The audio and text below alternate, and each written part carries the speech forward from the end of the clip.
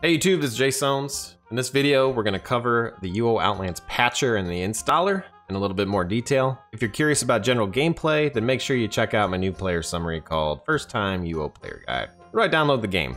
You head over to uooutlands.com and hit the Big Play Now button. You want to read the rules as they explain what's expected of all players and how to avoid that giant ban hammer. Under step 2, you're actually going to download the client. Outlands made a simple patcher that should download the game without needing any external files. Click the download button here. The guide mentions that making sure you add an exception to your antivirus prior to installing. So if you run into any problems, make sure that you've done that step. Also, when you do get the exe, make sure that you right click and say, install as that. Once you actually run that installer, you'll come up with something like this. Classic UO client and Razor are pre-packaged with the installation. UO Steam and other clients aren't available on Outlands, so make sure you're only using this. Total installation is about 2.5 gig. All right, what does this patcher do?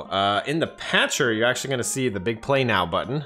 This will launch the UO Classic client and Razor, and you'll actually make your account under this as well. So when I click that Play Now button, it's gonna bring up Razor, and it's gonna bring up Classic client. Okay, and you actually type in your username and password there. Boom, boom, Razor here.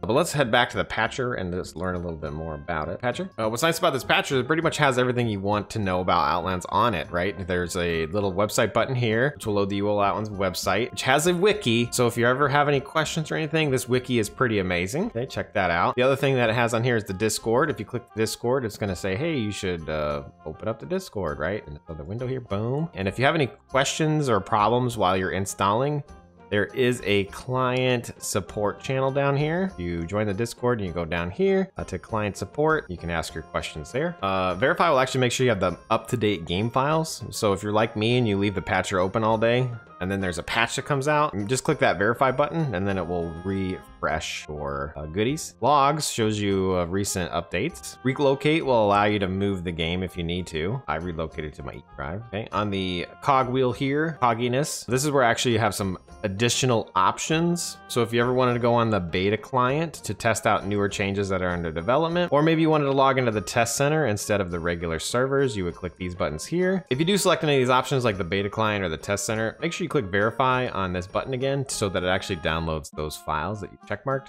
And same thing, if you happen to uncheck it, make sure you click verify. That's pretty much it for the patcher, okay? And so like, I wanted to just talk about real quick, like if somebody runs into problems, like what do you do, right? And again, going back to the Discord channel for client support is probably your best bet, right? Like I'm no expert here, but a lot of people ask different questions. There's also this launcher FAQ if you're running into problems. So just again, make sure that you check out the Discord. I don't know if this video is helpful or not. Hopefully it is. Hopefully somebody is like, oh shit, I didn't know you could go to the beta client using that button.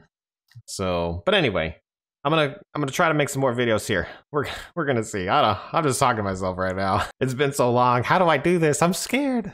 Someone hold me. I'll see you in the next one. Peace.